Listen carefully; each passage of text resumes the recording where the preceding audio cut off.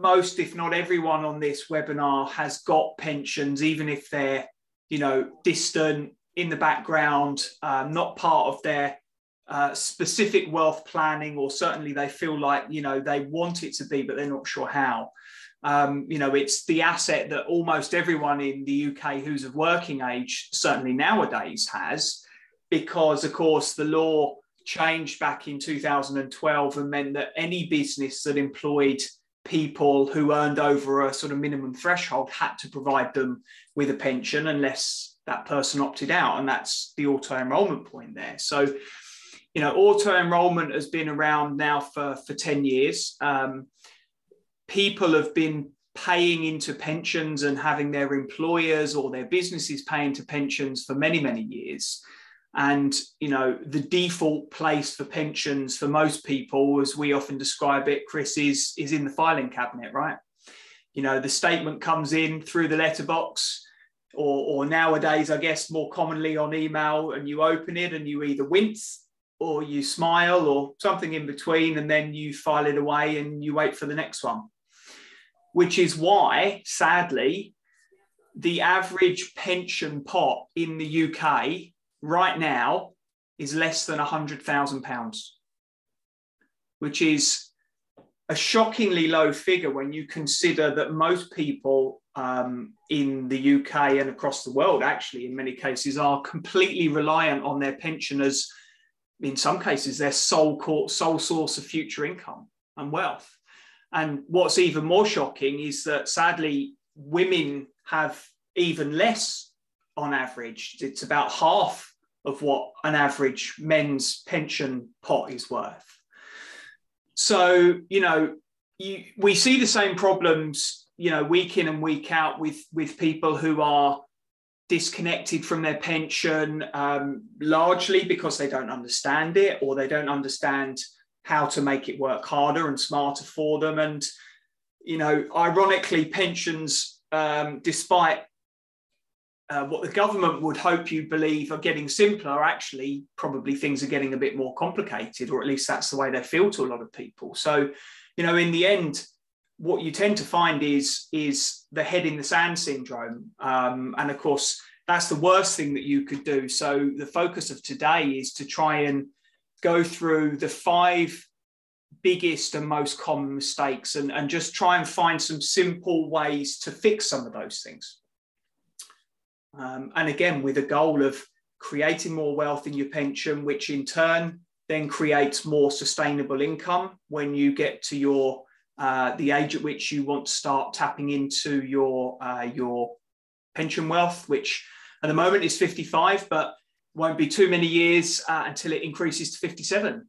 So the minimum age for people tapping into their own pensions will be 57. So should we start with problem number 1 then, Chris? Okay. That's probably the thing that we see the most. This is the default position for most people in pensions. And the problem here is a complete over-reliance on the stock market. Now, stock market is bread and butter for pensions, and it always has been. Anyone who thinks about pensions probably thinks about stock market first and foremost.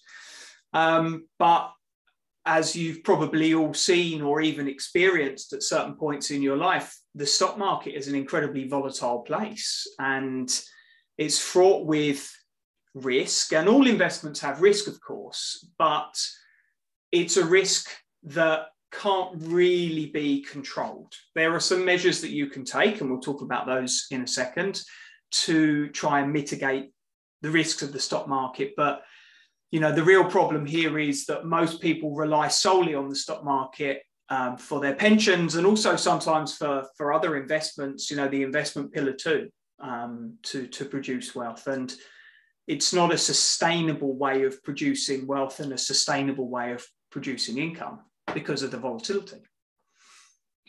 To illustrate that point, we talk about the rule of 5 and 3. And you can see there from the chart on the right that if the average return in the UK for a stock market-based pension, and there's a lot of science to back this up, ranges between about 5 and 6% per annum gross, and that means before fees.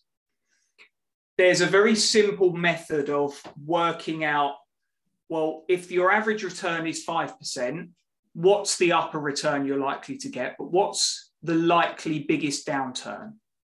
So, you know, in a really, really fantastically strong, buoyant year in the stock market, the rule of 5 and 3 means that your average return would give you, the maximum return you could get would be roughly 5 times the average. And the maximum loss you would face in any one year, this is 95% of the time, it's not 100%, it's 95% of the time, would be 3 times your average. So if your average was 5% a year, in a fantastic year, you could see individual growth of 25%, which is brilliant. But in a bad year, you could very easily lose 15%.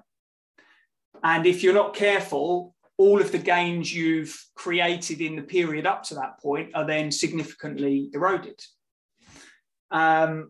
So establishing what your risk profile is and understanding how tolerant you are to risk, and understanding that, you know, when you get towards the highest end of the risk spectrum where the stock markets are concerned, the margins of how much extra you can eke out of your pension on an average return are diminished by the potential significantly large returns or downsides that you could see in a bad year. So, you know, I suppose that combination of not really understanding the risk that you're taking, not really having a way of measuring it, and the combination of either delegating your wealth management, your stock market management completely, or you know, as it says there, abdicating and just simply not taking responsibility is almost certainly the biggest problem that we see in pensions.